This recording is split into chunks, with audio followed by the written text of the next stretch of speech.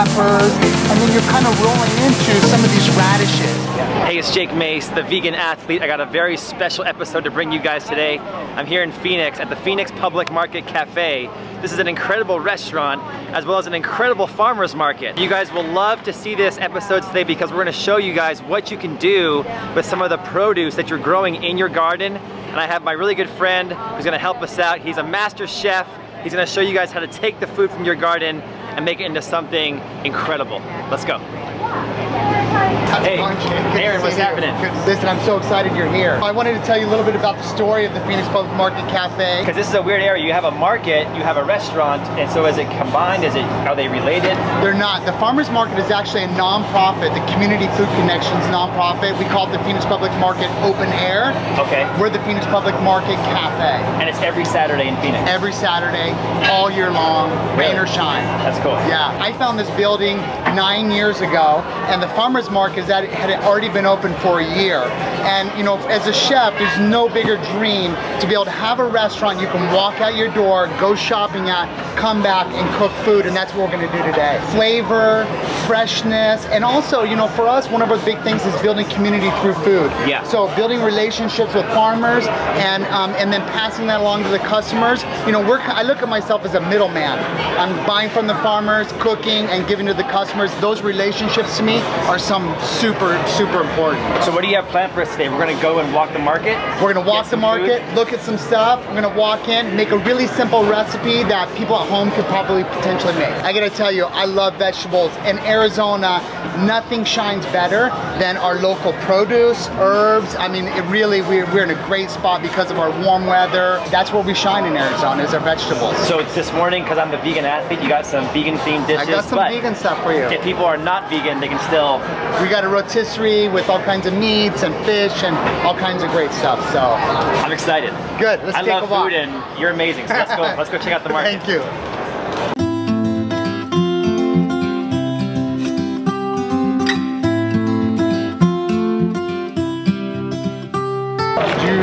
What is the one with the most grain? This guy right here? I think this is it. Yeah, I'm gonna take one of these right here. I love bread so much, and I love carbs all the time. Good. I figured. This is right up my alley. Yeah, have you ever had their bread? No, never. It's amazing. It's by far one of the best breads in Arizona. I mean, just look at that look. That looks incredible.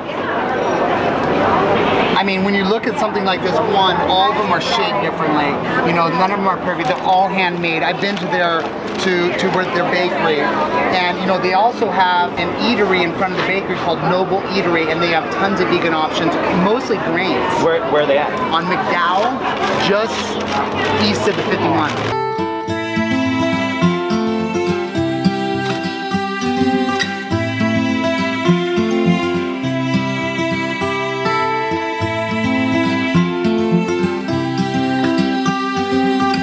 So the farmer's market, is it changing throughout the entire year? It is, and you know, I'm glad you brought that up because right now in October is a very interesting time for Arizona because we're kind of going at the end of summer and we're coming into fall. You have this lap over time period where you have summer ingredients and you have fall ingredients, and so it makes it interesting to cook with. You know, they consider it a gapping time. Because you're still getting tomatoes, but yet you're also getting your winter greens. You're getting, you know, and another thing that happens right now is in the summertime, because it's so hot here, a lot of farmers, they grow cover crops. The cover crops are all the squashes, the winter squashes, the gourds, butternuts, all that stuff is a cover crop, and so right now is when we're getting abundance of it. Interesting enough, we pre-buy all the cover crops for a few farms, and we pay like 80 cents a pound for butternut squash, and then we make pumpkin soup from October 1st all the way until January. You know, and I had this idea when they had an abundance of it, I said, I'll just buy it all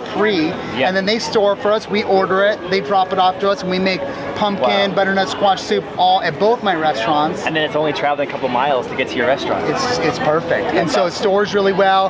And that's why your food's so good, Aaron. That's why it's so good. Yeah. Local and fresh. This is an interesting table because, you know, you have still a lot of the summer stuff coming along. You know, this particularly the cucumbers, the melons, you know, the eggplants, the peppers, and then you're kind of rolling into some of these radishes, which is, you know, the first crop of this. These are quick growers. They got them in early. So we're gonna grab some stuff from here. This is gonna be part of our dish, is some of the stuff from the items from here. I mean, just as a healthy guy, I'm growing a garden. I love the colors of my garden, and so the colors of this tell me that the food is nutrient dense and fresh. 100%. Ready to fuel my body. 100%. I mean, look at all the beautiful yellows and the greens, and then you go into the reds. I mean, you know when that's happening that this is really impactful to your health. Tell me about these guys. What are these little cantaloupes right here? They're baby cantaloupes. They don't grow any bigger than this. Really?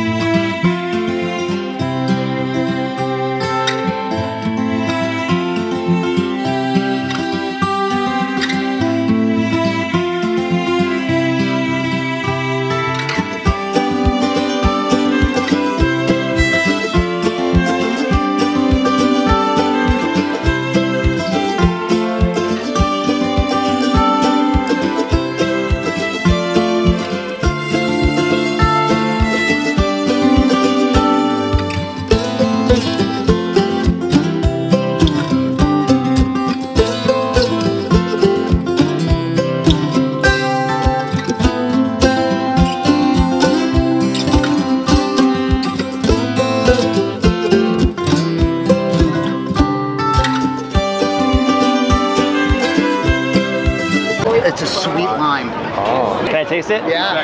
Usually called Palestinian lime. And so you said it's like drinking... It's like lemonade. Oh, natural taste. It has a little hint of bitterness to it. But no sour. No sour. It's interesting. So my son, he's 2 years old. I don't want to give him a bunch of sugar, so I buy these, and then I juice it, and then he loves it. And it's not, I'm not having to make like sugary lemonade for him. Once again, you're seeing, you know, tomatoes, and then all of a sudden fall. Yes. Most of the people that I know in my social network don't know what foods ripen at what times of the year anymore. Yeah. Because the stores have the same food all the time. All so the markets like this will teach you about the seasons.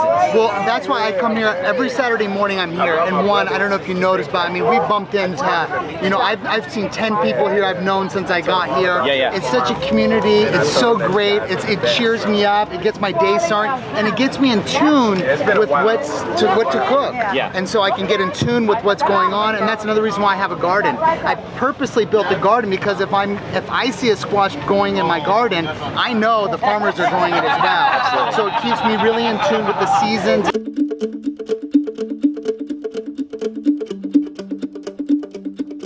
James and John. What's up, Jake? I will have oranges, but it's all gone. Yeah. All left.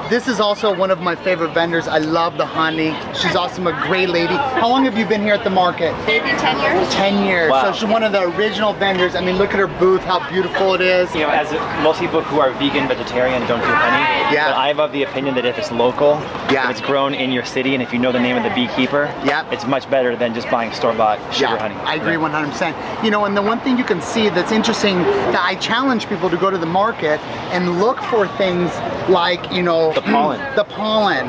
This is a honey with turmeric in it. So you can put the pumpkin spice honey in your pumpkin spice latte. Yeah, there you go. Turmeric honey, people might not know what to do with it, but buying it and trying new things, that's what makes things cooking fun. That's why going to the market is so important. It's just, the connection's amazing. Exactly. I'm gonna come back and I'm gonna buy this for a jack-o'-lantern. This is incredible. Yeah, look how big this is. My favorite fruit, I've decided in the entire world, is melon. We're gonna make a melon gazpacho.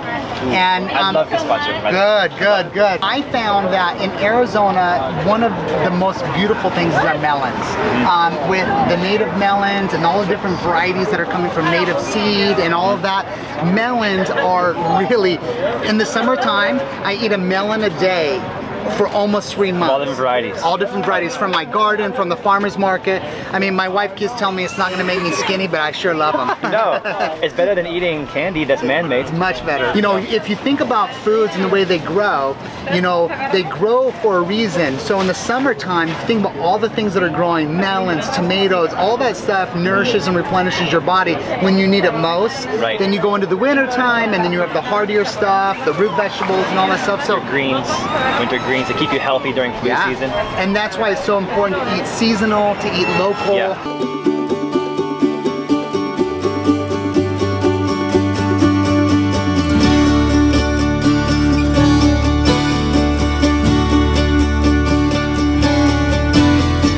Maya's one of my favorite farmers. Okay. We love her. She's been out here for 10 years.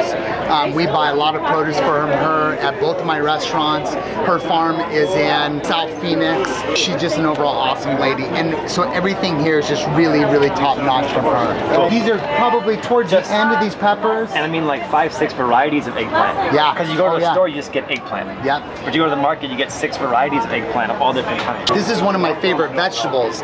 And you know, okra is one of those things that you have to know what you're doing with it, and it tastes amazing. Yeah, it's great. I love it raw. Like when it's nice and tender. Yeah. Oh my God. This is how I generally, the okra at my house never makes it in the kitchen. I actually banned okra from my kitchen. Oh really? Yeah, because the cooks weren't cooking it right. Oh. And then I learned to love it over time, and now we have okra and now all it's the back. time. It's always back. So, cool. And also, once again, okra here in Arizona, it loves the heat. Yeah, it just loves the heat. I mean, like you can't eggplant, peppers, okra. love the heat. We got some nice Mizuna. I just found out about Mizuna last year, and it's a really amazing green. Dinosaur kale is one of my favorite kinds of kale. Me too. I love it so much.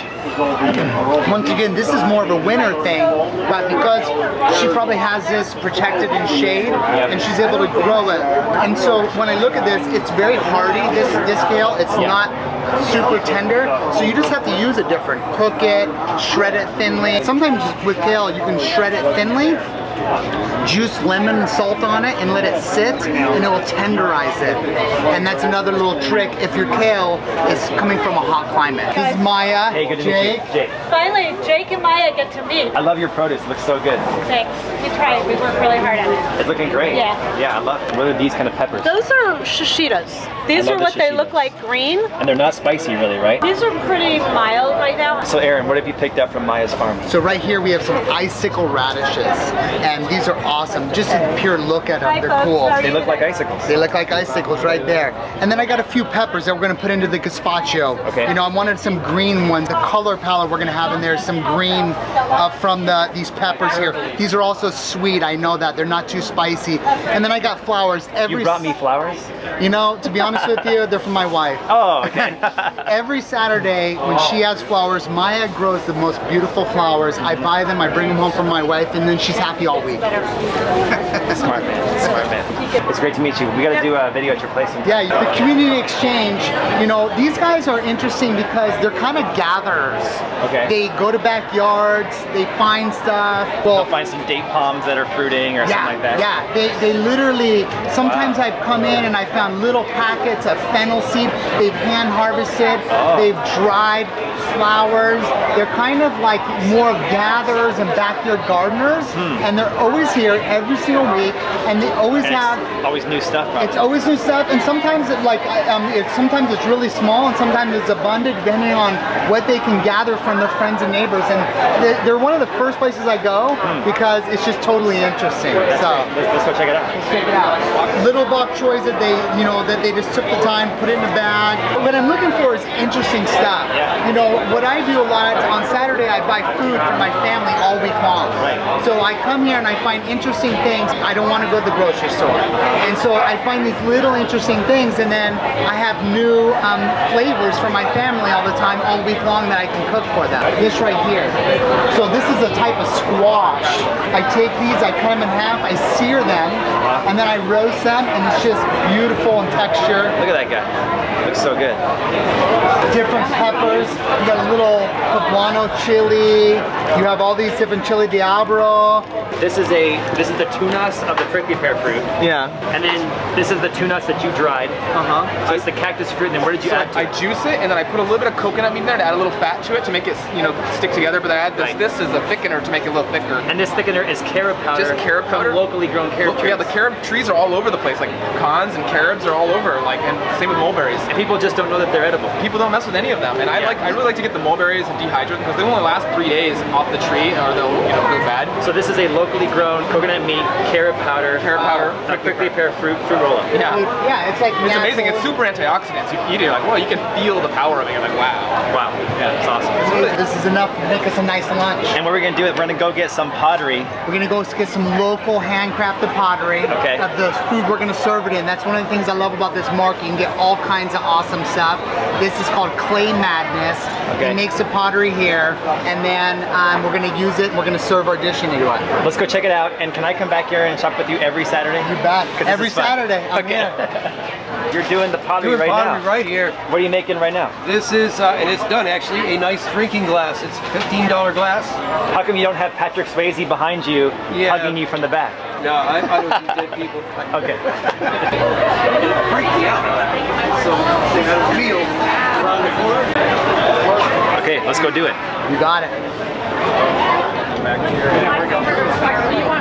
So one thing I was going to also tell you is, once again, why I built the restaurant here. You know, I built this restaurant purely for myself. Because literally your restaurant is right next to the market. Kitchen, farmer's market. It's 10 steps away. 10 steps away. I mean, you know, and I mean, how many restaurants do you know have a farmer's market in their front door? I don't. You know, it's very rare. And so, you know, I purely built this restaurant. It's close to my house. I can come here and have breakfast every morning. I go to the farmer's market. You know, it is obviously a business, but one of the things I love about it is that I can come here and play. Yeah, exactly. So it's great. I mean, to see you in the market is like watching the kid in the candy store. Well, not only that, my customers see me out shopping, and so they know our food's fresh because they see the chefs out there shopping. We're picking up product, and so they know that they're going to have fresh, local produce in our restaurant. That was made and picked in its ripe state. There you go. There you go. Let's go inside. Come on in. Let's go. Good.